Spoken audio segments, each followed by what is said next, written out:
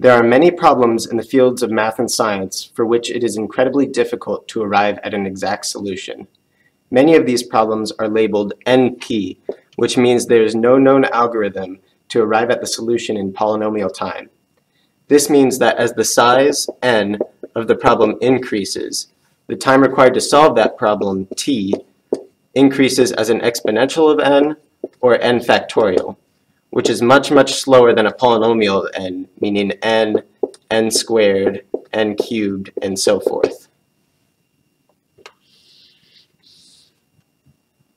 One such problem is the traveling salesman problem.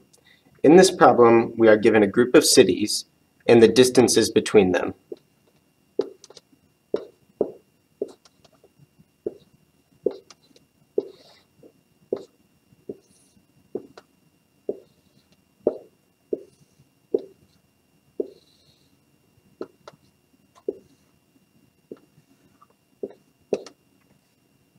Then we are asked to find the shortest path which visits each city exactly once and ends at the same city at which it started.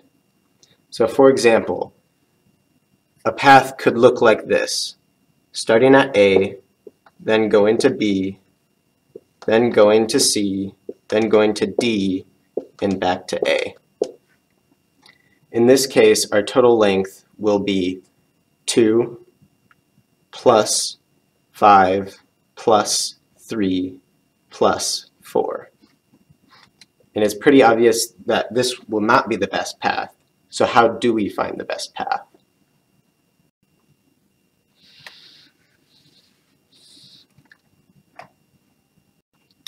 One possible solution is to check every single path. However, there are n factorial of these, since for the starting city there are n options, and then for the next city to travel to, there are n minus 1 options. And for the next city, there are n minus 2 options, and so forth. And moreover, there are better algorithms than this to find the solution to this problem. But none of them are faster than an exponential time, or 2 to the n.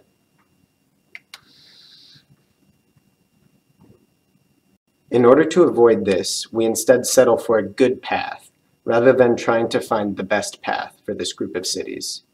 One algorithm used for doing this is called simulated annealing.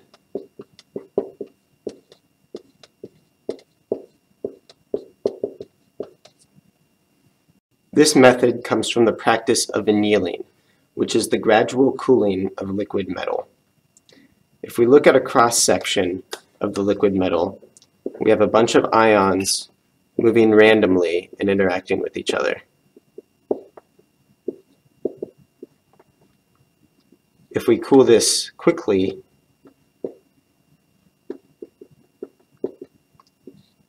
we see that the ions solidify in a largely random configuration. However, if we cool it gradually,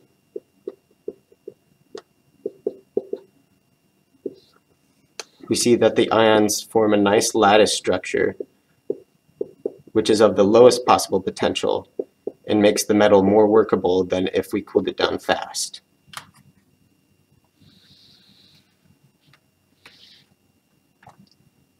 The way we use this concept to give us a good answer to the traveling salesman problem is by defining a temperature T. And at each step of the algorithm, we look at our current path. Let's say it's A, B, C, D, A with length L0, and compare it to an adjacent path. An adjacent path is obtained by switching the order of 2 cities in our path. So for example, an adjacent path could be A, C, B, D, A with length L1. If L1 is less than L0, then we will replace our current path with the adjacent path. But if L1 is greater than L0, then we will only replace our current path with a probability of e to the L0 minus L1 divided by t. The idea behind this is that we treat the space of all possible paths as a potential where the length of each path is the value of the potential at that point. Suppose our current path is here. If we only selected better paths in this algorithm, then our final solution would be here, which is obviously not the best we can do in this case. But having temperature allows our path to jump up energy levels and so get over these local maxima and closer to the global minimum. And in order to ensure that our solution settles close to the global minimum, here, we decrease the temperature at each time step by some increment delta t. And this ensures that we're less likely to go back to our worst path and continue traveling towards the global minimum. Now we're going to see how the algorithm performs in VPython. So here we have our randomly selected starting path for a group of 10 cities, seen as red circles here. The path which visits these is shown by the white line segments connecting the cities. You can see that our initial path has a total length of 57 and a starting temperature of 5. Each time we decrease the temperature, we look at a new path. If that path is shorter than the current one, we replace our path with the new one.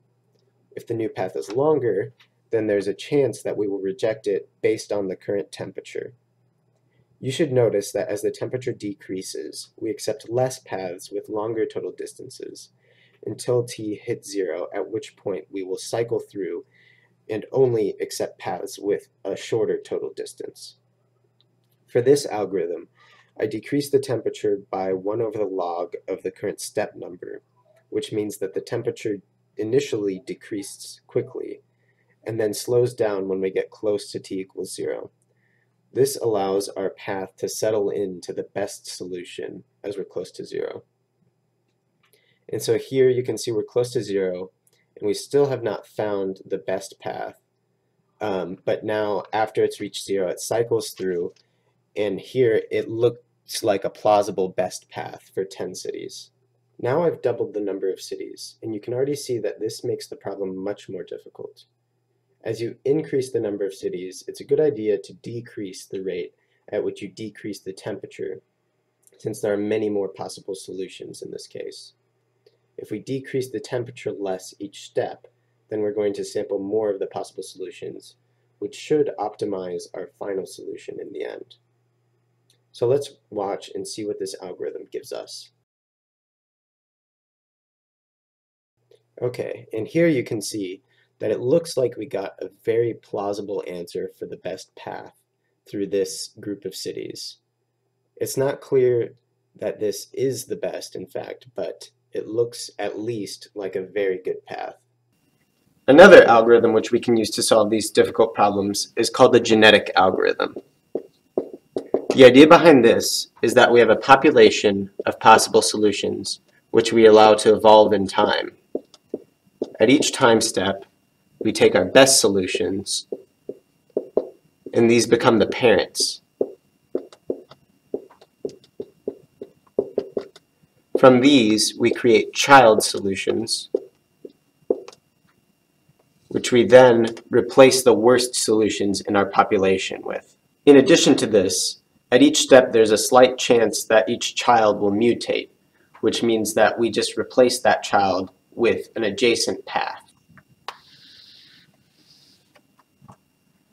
Suppose at some step we have the parent paths A, B, C, D, and back to A, and C, B, A, D, and back to C. The way we create children paths is by conserving the links between cities of both of these parents. So one child, we'll say it starts at city A.